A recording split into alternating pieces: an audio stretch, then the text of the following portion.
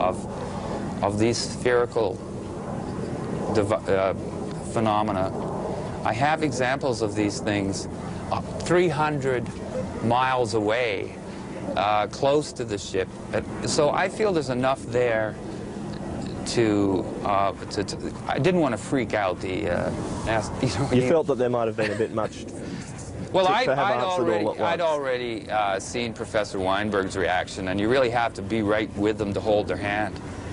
And I just felt that he might stop the emails. We were absolutely knocked out that this man started talking to us. It was the first time that I've ever heard of a senior Major League JPL NASA player literally discussing what is on the tapes.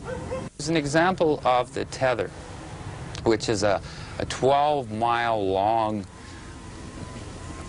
electrical, $100 million satellite controlling an electrical experiment. Yes, I'm not a scientist. I apologize for that, but you know, I'll get you these details. But this tether, they are busy showing us from the moment it broke to the moment it's 300 miles away. And at every point... It broke? Yes, mysteriously it broke just in the right place. If it broke a little bit too close to the shuttle, it would have taken the shuttle out. If it had broken a little further on, it would have maybe destroyed the wing or something, you know? Because you hear the astronauts say, well, it couldn't have happened in a better place, you know? And then, just to continue on the distance, as these things started swarming it, and as this thing drifted away, they're continually showing us, or NASA, I guess, you know, through the downlink, this $100 million satellite. And the phenomena followed the satellite. This is the second, the spherical phenomena. The spherical phenomena. And are NASA commenting on these things as this is happening? Oh, at one point they asked, and the astronaut says, well, it's a little bit of debris or something, like you'd think he'd know, that follows us around, sort of. That's, you know, it wasn't like, oh, this is this. And then they dropped it. There's a few of these things in the footage, or are there a lot of them?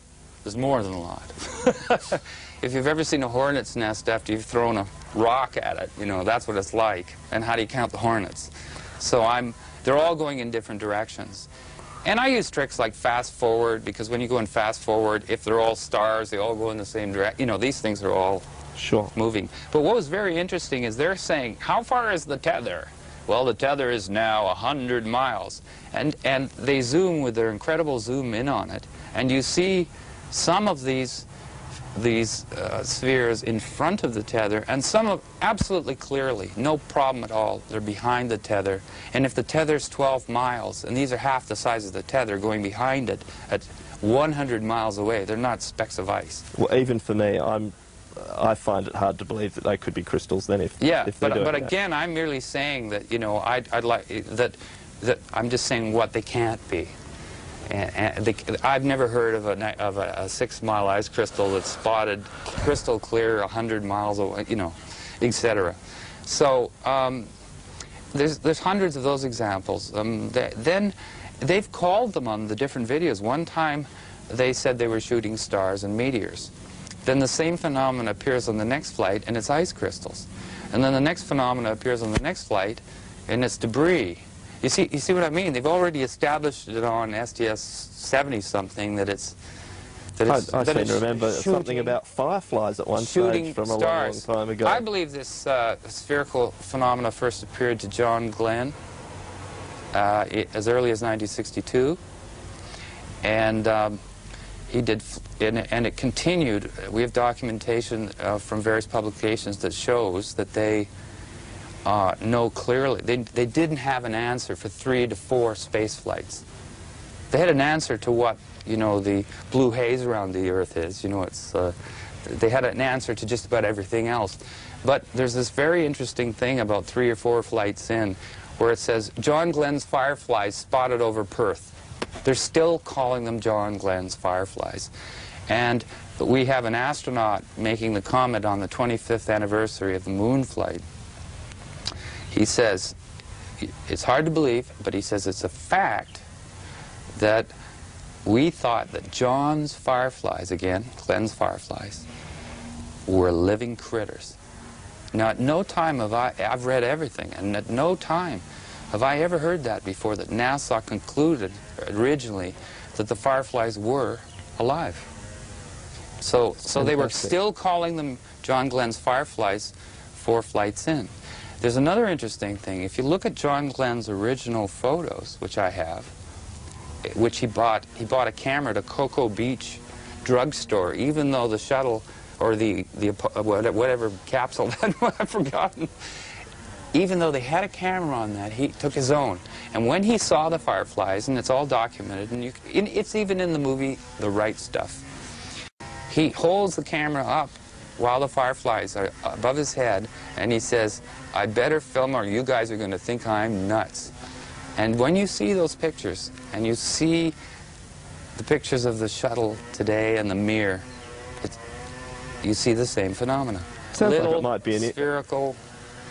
An interesting exercise to show John Glenn the footage that you've now got and let him comment on that. I challenge NASA, JPL, Story Musgrave, astronauts, and especially James Hoberg to debate me. Because it's one of those situations where if they haven't done the homework I've done, and they don't have the video I have, and they haven't done the research, and that they don't have a chance. I wouldn't be able to downlink what I got.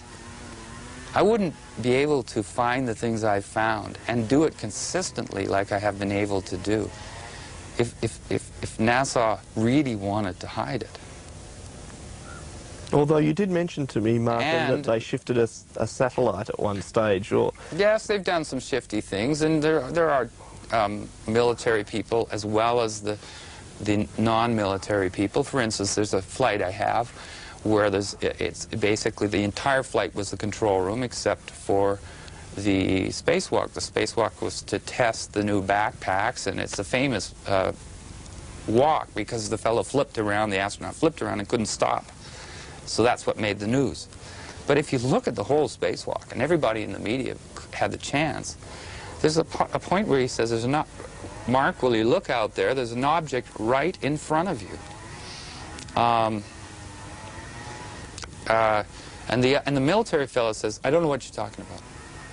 Now just think to yourself, if I said there's a bee about to sting you, wouldn't you go, "I wonder where that is," or something other than, "I don't know what you're talking about"? First of all, what do you mean you don't know what I'm talking about? If I'm in outer space and I'm flying around and my partner says there's an object in front of you, I wouldn't say, "I don't know what you're talking about," and then his next line is, "Never mind." And then the third astronaut says, "Am I missing something?" And he says, "Don't worry, the lens filter came off," now confirming the size and how close it must have been. Going, and it's flying off at 10 o'clock and 11 o'clock. Now, when they first mentioned the object, the shuttle camera, you couldn't see it. So I wasn't looking for it. They drew my attention to it. I looked, and there the object emerged. And the third thing he's saying to the third astronaut is, "Don't worry about it. Don't worry about it."